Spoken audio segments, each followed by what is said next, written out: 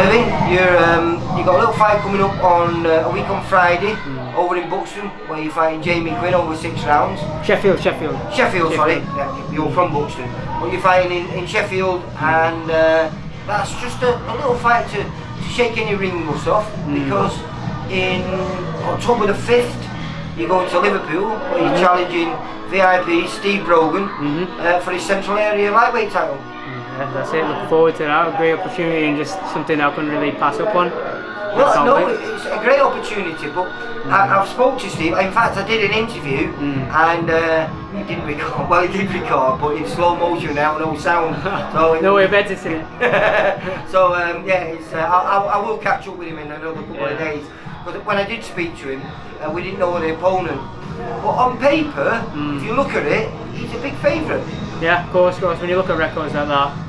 But your record is a little bit deceiving, because you know, every fight you've had really has been on the road, hasn't it? You know, you've not quite every single one. Probably half and half. To start off with, I didn't really have the sort of backing or promotion or management to help me. So me and my coach Ronan had to really find our way into the pro game.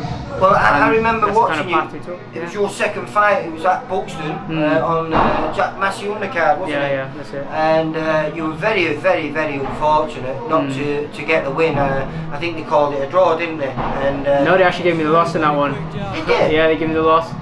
Couldn't believe it. Well, I thought you'd won. Yeah, you know, because exactly. After 2 rounds. Maybe the first 3 fights I had as a pro didn't go my way. So was it a draw, then 2 losses then? Draw, 2 losses, yeah. So I finally got my win. And your third one was at the Echo Arena against Jack Carroll, wasn't it? Yeah. And again, a lot of people, it was a very close fight, there was one point in it.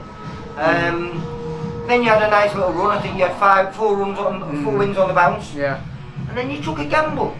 And you went over and you fought Kevin Hooper. That's it. Who, you know, being English champion, he was a kid who'd fought at levels at that point you were only dreaming of. I wouldn't say that. I always fancied myself against the likes of Kevin Hooper, even. I know, but you had that opportunity.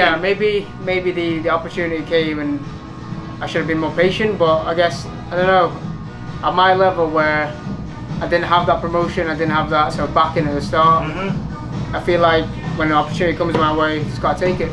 Well, that's what we're going to. That was an 8-rounder. You've never done 8 rounds before, and you lost by 1 point away from home. That's it. I say it's a lot. You know, it's a big jump going from 4 rounds to 8 rounds. It does, and into his back garden against a guy who's fought at a much higher level than you. So realistically, when you take that into consideration, that record of yours, which is I think 5-3-1, actually it's not bad. It's deceiving. It's deceiving. It is very deceiving. So how do you feel about? Do you know much about Steve Brogan? I've seen a few clips of him. I've seen his record, and pending and just studying him, and that's all I got now. Just keep studying and studying. Steve's a little bit older than you. I think Steve's about 34. He knows he can't afford to lose. A lot of pressure on him. You know, I don't think there's really any pressure on you. You just I'm just a going to his hometown and hungry young lad, and just come to fight. Every fight I come to fight. And well, I must admit, you always put a smile on my face when I watch you. You're quite an aggressive fighter, aren't you? You don't take too many steps backwards, do you? I guess I have been since the amateur days, and it's just how I've been. And well, what was your amateur career like? Amateur career was okay, I guess. It was kind of disjointed, a little bits of time off due to uni and studying, and not really sure if I wanted to do boxing or not. Well, when I did get a good run of fights, did decent in the championships in my final year. I think I got to quarterfinals. What was that, the Elites then? Elites, yeah. So straight after finishing uni, I had one more go at that before turning pro. But yeah, I've had a good time of going to uni, getting a degree. What do you feel now then?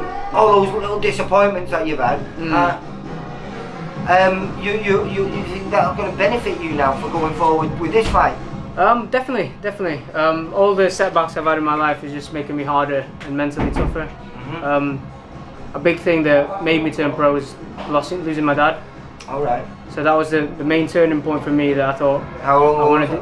I lost it in 2015. Oh, so it's only recent then? Yeah. 4 years ago. And I think I used that to really help me sort of get over. Well, that would have been when you turned pro as well, wouldn't it? Yeah, that's it. Right. Yeah. Well, that was a big turning point for you then. For me, I wanted to turn pro with my dad in my corner, and right. so not quite because he wasn't really a coach, but I just wanted him there to watch me. Yeah.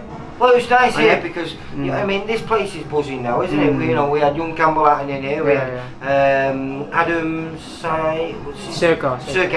And them two had a great little spar there, and you and Andy Kremner were banging away on the bags there together. So it must be nice here. Nice little buzz going. Yeah. A lot of hungry fighters here right now, and yeah, a really growing, brand new stable, and yeah. And that's strange because you're talking about your father being there, well, Andy Kremner's dad, always there. And that's why I'm really envious of. Yeah. I kind of sometimes look at them two and try and imagine my dad being there. Yeah. So you use that as fuel then for your fights. And, definitely. And every day, every minute of my day, I use that as fuel to keep me going. Well. Friday, week on Friday, which is 20th. I wish you all the luck for that. Come through that fight, like I say, which sets up October the 5th. An absolutely cracking opportunity, an opportunity for you to fight for the central area and gain your first title. I don't want you to because you're fighting our guy, but I know because I've seen you fight many times. I know it's going to be a cracking fight, and I know you're going to test Steve to the limit, and Steve's going to be on his top form to beat you. So I think the fans in Liverpool at the Olympia on October the 5th are in for a cracking night. Definitely. Alright, Irvin, take care, mate. Thank you. Bye bye.